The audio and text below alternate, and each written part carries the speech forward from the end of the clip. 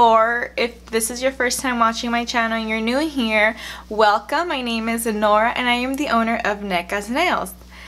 So today we will be talking about how I started my business slash brand. I do have a short video about me and how my business got its name. If you haven't watched that video, go ahead and click on the link below and that will take you to my last video. So let's get started. I just want a cafecito. Okay.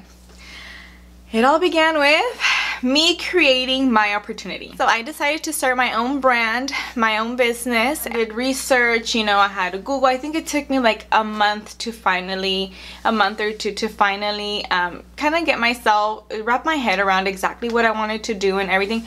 And I have never owned a business. I have never taken accounting classes, bookkeeping. I've never done any of that. Until this day, I've never done any of that. Yes, during college and university, I did take a few math classes, statistics, you know, little things like that. When you start your business, you want to do your research of where you're going to get your products from, or if you're going to create your product, you obviously still need materials to create that product. So you need to research and find the best prices for you to start your business. Number one, so do your research on that. Number two, I would say get an email. Get an email almost as soon as possible. Get an email. As soon as you have a name for your business, get that email. I have a Gmail. I'm not right now. I'm not paying extra for a dedicated email.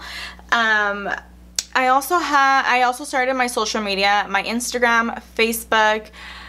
Not too long ago did I join YouTube. Honestly, YouTube to me was like nerve-wracking. I don't like being in front of the camera. I'm actually camera shy. They say the more you do it, you'll get used to it after a while. So here's my third video. Yes, the first time it was nerve-wracking.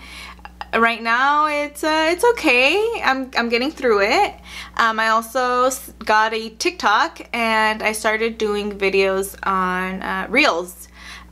Those TikTok, YouTube, and Reels intimidated me a lot. They are so out of my comfort zone, but guess what? If you don't step out of your comfort zone, you're never going to grow.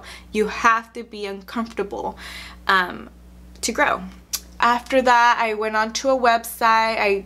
I bought a website, you know, I created my website, and then I went on to my obtaining my business licenses or any requirements I needed to operate in the state of California and in the city that I'm living in. So I did that. I then started purchasing materials, like packaging materials, office supplies like printer, label printer, paper, labels. I did print out a few business cards, things like that I would need, you know. I do use Avery.com to create my labels. I use Wix.com for my website.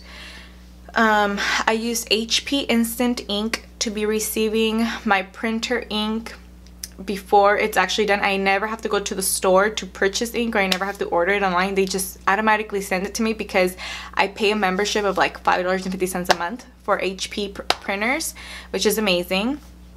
What else? I did get a thermal label printer for my shipping labels. I got it on Amazon. If you'd like, I'll be linking everything from Amazon that I purchased to start my business and the labels I'm currently using and everything. And then I just basically went live on, I think it was like the last week of June. I went live on my website. I made it public. Let me know if you want more insight, if you want to know a little bit more in depth, more in detail about how I started my business. I can probably guide you.